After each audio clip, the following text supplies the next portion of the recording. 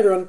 In this video, I'm going to show you how to get the arbitrary term, like the nth term. In this case, we're doing the ninth term, I guess, in geometric sequences that involve variable parts. And basically, it's the exact same as what you do in an integer question, except your ratio could also have variables, and your initial term could also have a variable part.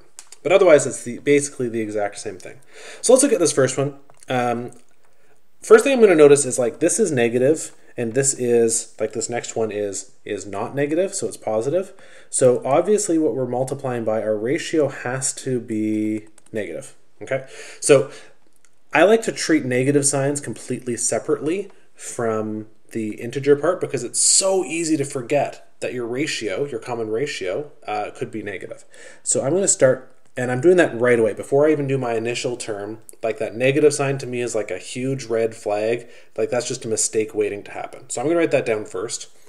Normally I would start with the initial term because that's sort of the, the obvious place to start. You just write down your initial term because that's given to you. But because of that negative ratio, I really wanted to notice that. Now, this one's a little bit confusing because the 2 in the denominator disappeared. So what did you multiply by to get rid of a 2 in the denominator? Well, you actually multiply by 2, and sure enough, again over here, it's times 2. So our ratio is -2, and our for the integer part. And now we need to look at the variable part. So our variable part, well, this is x to the 1, right? If there's nothing there, it's x to the 1. And then it goes up to x cubed, and then it goes up to x to the 7th. So each time we've added 3 powers of x, which is an x cubed. Excuse me for writing over what I've written before, but there we go. X cubed. So it's -2x cubed is our ratio. And I've sort of crowded it a little bit, so let me write it down here.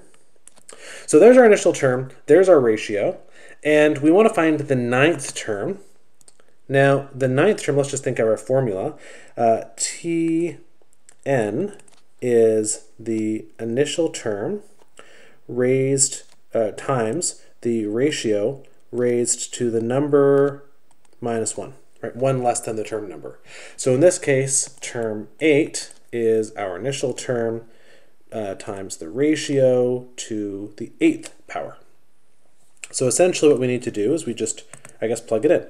So T8 is our initial term, which we have, -3/2x times our ratio, which is -2x cubed, raised to the 8th power.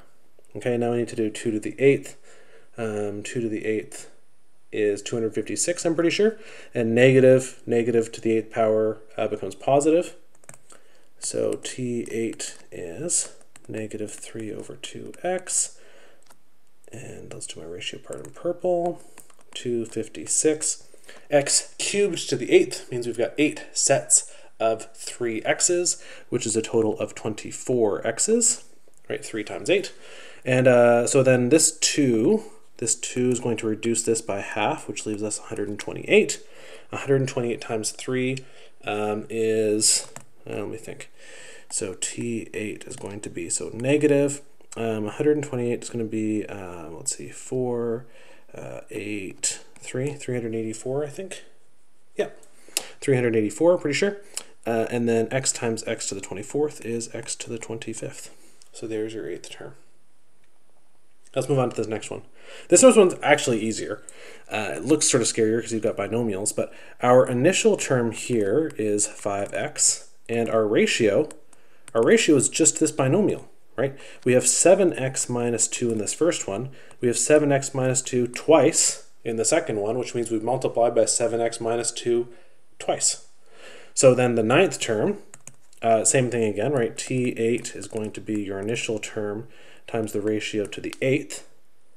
So it's just T8 is 5x 7x minus 2 to the 8th power. And we're just not going to expand that because expanding that would be like a problem in and of itself. So there you have it. That's how you can handle variable parts in geometric sequence questions.